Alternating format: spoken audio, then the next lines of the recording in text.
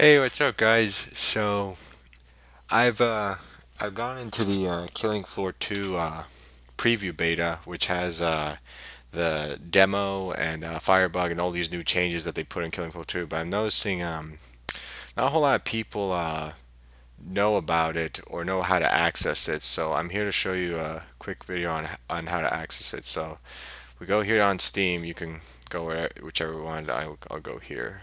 So you go to Steam. And you see right here, and I don't know if you want me to maximize it or not, but I think it should be okay. Um, you go to games right here under library, and you go for Killing Floor 2. Now, if you notice, mine right now says preview 8.15. That's because I downloaded it already and I have it.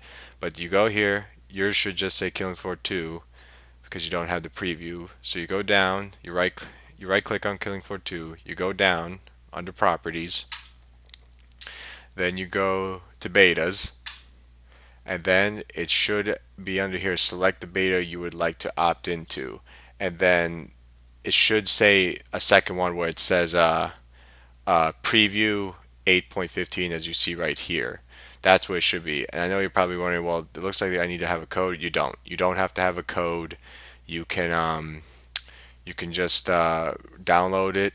You just need to find it. You click under, and it should be like, think on the second one on the bottom, it should say preview 8.15.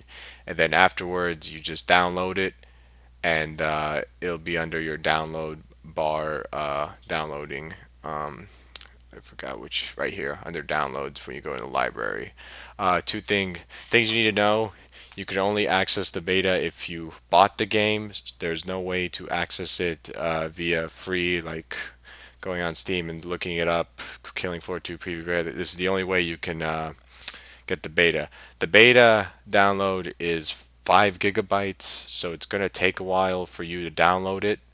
And I'd be, depending on your internet, of course. If your internet's good, it probably won't take as long. A key thing I want to point out, if you download it, if it's at 100% download, don't think it's done downloading yet.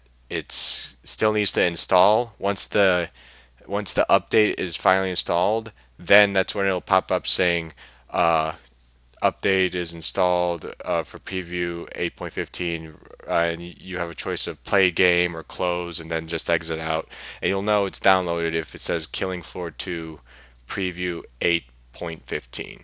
That's how you know. So that's just a quick guide for anyone who wants to access the Killing Floor 2 beta to play Firebug demo.